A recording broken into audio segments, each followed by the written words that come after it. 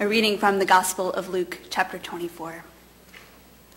Now on that same day, 2 of them were going to a village called Emmaus, about 7 miles from Jerusalem, and talking with each other about all these things that had happened. While they were talking and discussing, Jesus himself came near and went with them, but their eyes were kept from recognizing him. And he said to them, "What are you discussing with each other while you walk along?" And they stood still, looking sad. And then one of them, whose name was Cleopas, answered him, "Are you the only stranger in Jerusalem who does not know the things that have taken place there in these days?" He asked them, "What things?"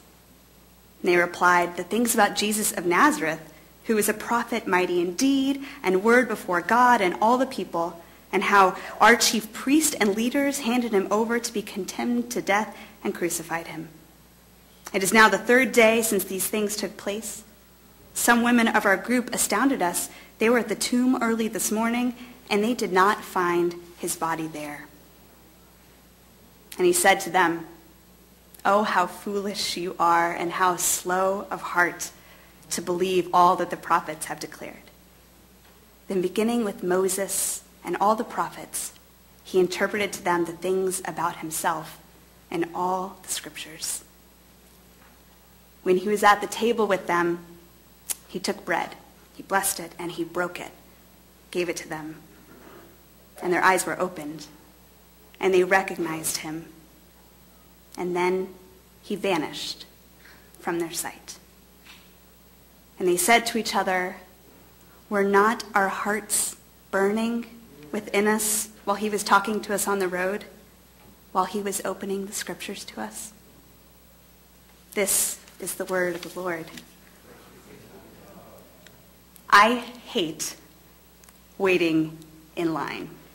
I hate waiting in line, especially when other people are taking such a long time. Like this woman standing in front of me. I could tell that she was going to take forever when she got to the front. And I saw her start to fidget with something around her neck. And I could see that it was a pass for the Boston train system. It had her name and the words "The Ride" printed across the top. The Ride. That meant this woman had a disability. And I wondered what kind, and I wondered if it was going to hold me up. When she was called to the counter, the pharmacist asked for her name, and she showed her badge. And the pharmacist started to talk, and then, before she could say much, we all realized that the woman was deaf. So the pharmacist called over another pharmacist, and the 2 women started talking really loudly and really slowly to the woman. And the woman tried to speak back. She used as many hand gestures as possible, but it was rather useless.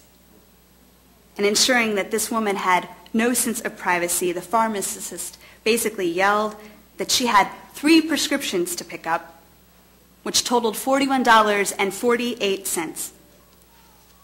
And so the woman reached for her wallet and pulled out 2 20s.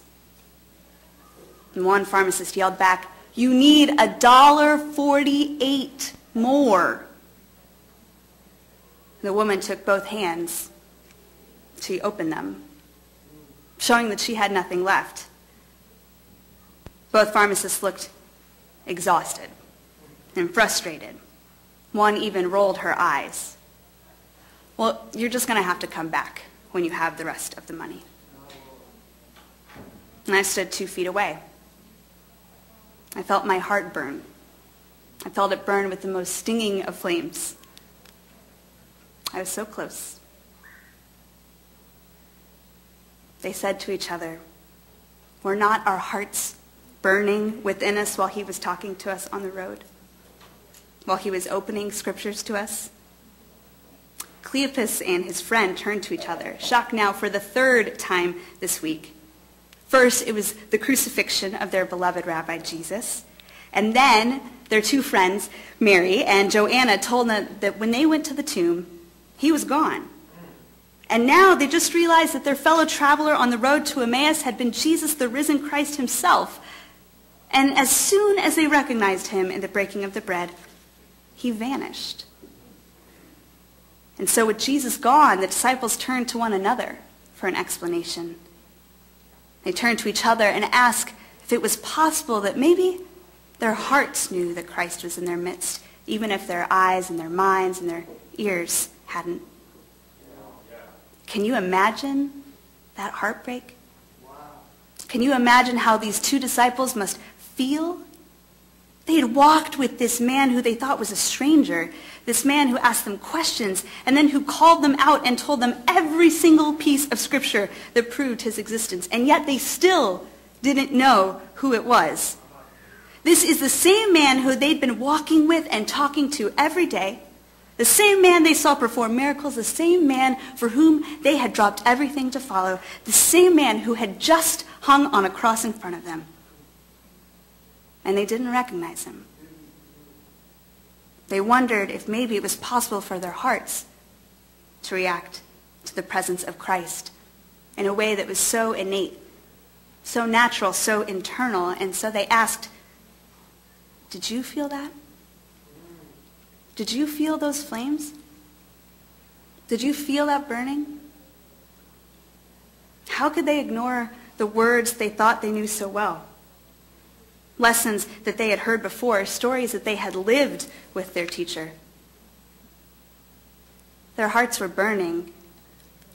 But instead of paying attention to their heartburn, these disciples, they just took a bottle of Tums and they just went along their way. And I don't blame them. Who wants heartburn? Who wants to have to feel all that stuff? And so we turn our attention to our minds, to our heads, don't we? It's like we're all just heads walking around without bodies. We keep our heads in separate hemispheres from our bodies, an equator between what we think and what we feel. And on the walk to Emmaus, these two disciples were doing the same thing. As they journeyed away from Jerusalem, away from the trauma and the prophecy come true, Cleopas and his friend divide themselves from what they had felt days before. It was a lot. Crucifixion, resurrection, they had a lot on their plate. Why add something more? And so they wrapped themselves up in their own heads and in their own interest. They ignore that their hearts are reaching from deep inside.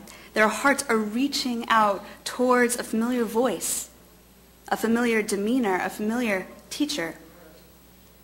Instead, the disciples just keep talking, keep walking, and even when Jesus starts to tell them the stories of the prophets, even when he starts to tell them the great story beginning with Moses, they just have no idea.